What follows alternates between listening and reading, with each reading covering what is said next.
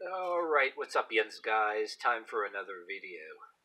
I'm going to talk about another story I seen on the TV news just the other day. And once again, I've given you an article in the beginning of this video to show you coming out of the Pittsburgh area in western Pennsylvania.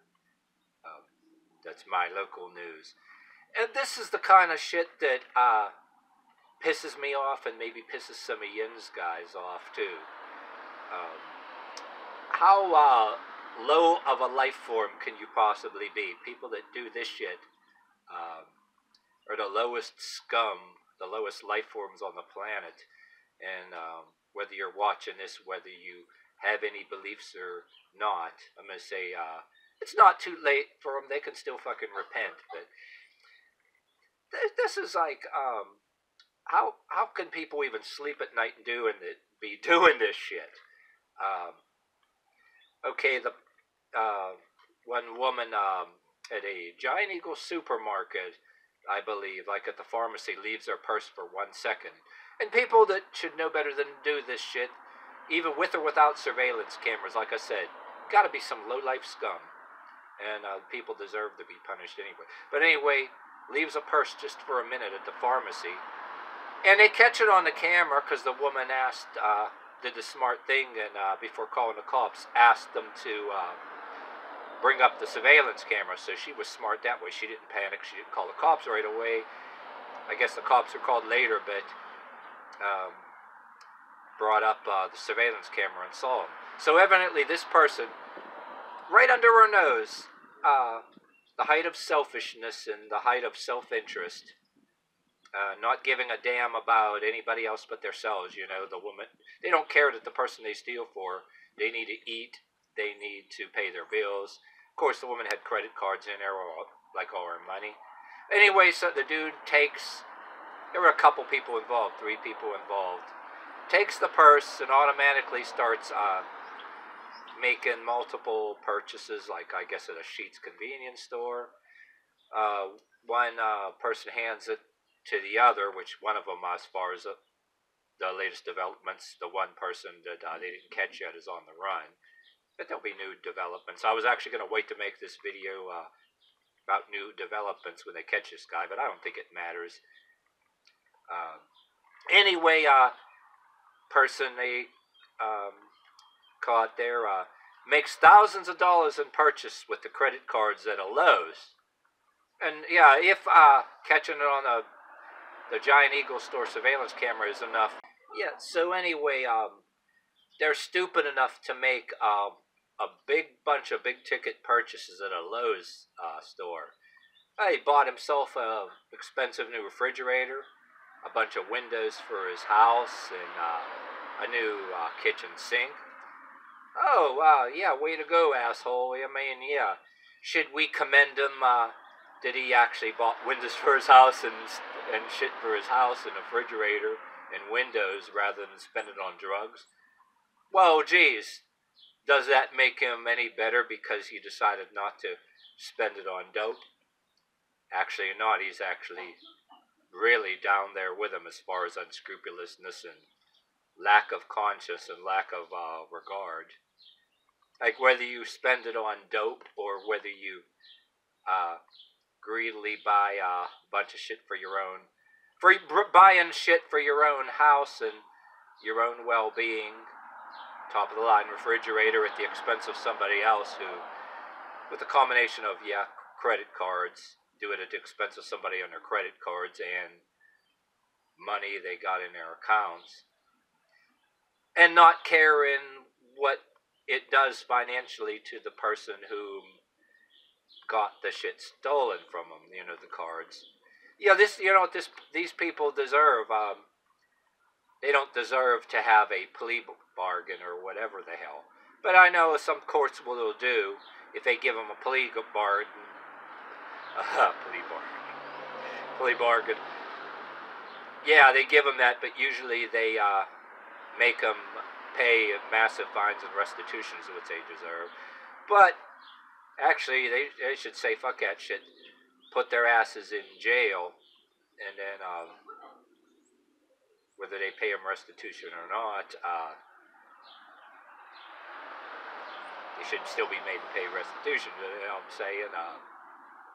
Should they really be allowed to plea bargain and get less jail time? You know what I mean? No, but you know what they really deserve? People like us really deserve, besides jail, a butt spanking over live national television. Yeah, televise that shit. Broadcast a good butt spanking broadcast over live national television. Yep, televise that shit. What you do is cancel dumbass shows like Survivor and Big Brother, and then put on television what people really want to see. All right, a good people like us getting a spanking for a good solid hour. Spank them in the butt until they cry, and then they won't not just throw their ass in jail, but that way when you throw their asses in jail, every time they sit down they'll remember. Yeah, spank them, give a good butt spanking over live television, so they won't be able to sit down for a year without remembering. You know what I'm saying? Yeah, sometimes whips and chains is the answer. Yeah, butt spankings over live national television. A belt across the buttocks. Yeah, you have them face down. Oh, no, the authorities holding their legs and hands face down, and somebody with a belt on this side for the left butt cheek, and then somebody on this side for the right butt cheek. Matter of fact, put two on each side. You can pick two on each side with belt straps and simultaneously spank their goddamn ass. I mean, that shit should sound like firecrackers going off. Make an example out of them. I mean, that's really what they should get. Yeah, jail alone doesn't work. But yet, not that I'm advocating this too, but people like you and me really should, not that we're advocating this, but people like you and me, or you watching, should have a healthy fear of not just the police when you do shit like this. What if you do something like that for against somebody's who related to the wrong family? And of course, you can get them out there. You're not to stereotype anybody because they're Italian or whatever the heck. I mean, other nationalities have it. Maybe, for one thing, they know the police. But what if you get people that, certain relatives that the police can automatically look the other way and really wait till they're not expecting it, and then really kind of beat them within inches of their life. No, I'm not that I'm advocating that, but that's what some of our luck. You know, I'm just, the only thing I'm saying, I'm not advocating that shit, but people like that should have a healthy fear of not doing shit like that against the wrong person, because you don't know who they can be related to. I mean, my stepdad actually taught me that shit. I mean, I didn't like my stepdad all the time, you know what I mean? I grew up, if I did even lesser things, I was taught a certain value. You do this, somebody will come and beat your ass, like as a teenager, right?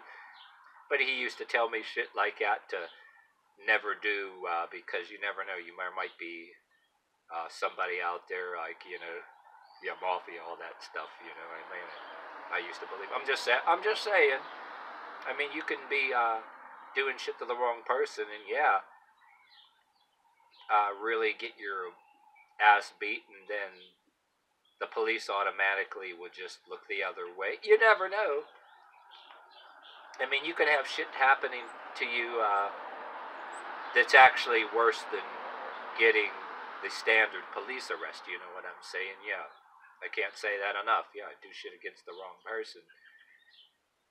But if that happens to them, they damn deserve it. I mean, matter of fact, if you believe in karma or believe in curses or whatever the hell too, or bad luck upon people like that, like I said, they have a capacity to repent and realize what they're doing. But you just can't grasp that. No regard for anybody else. I mean, who's worse? A person who steals like a person at gunpoint, or a person who's just an opportunist who does the same shit or whatever?